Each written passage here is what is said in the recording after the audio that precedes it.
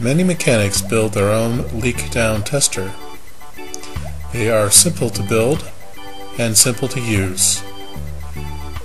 The reason you want to build your own is it will save you money, and it is fairly easy to put together, and it is interesting to learn about.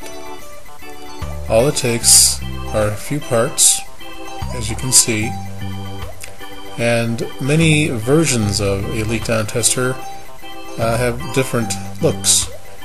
This one is the most simple that I could think of.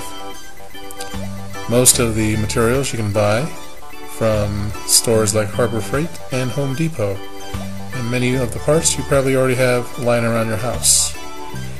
If you're like a typical garage, you'll have things like JB Weld and air compressor connections. When you make this part, which requires JB Weld, you just fill the top of the nipple and just let it harden. And when it hardens, it'll harden flat and smooth if you follow the instructions. Drill a hole. The orifice itself is based on FAA requirements, and then look up instructions on how to use your leak-down tester. It's very simple, and there's plenty of instruction out there. Thanks for watching.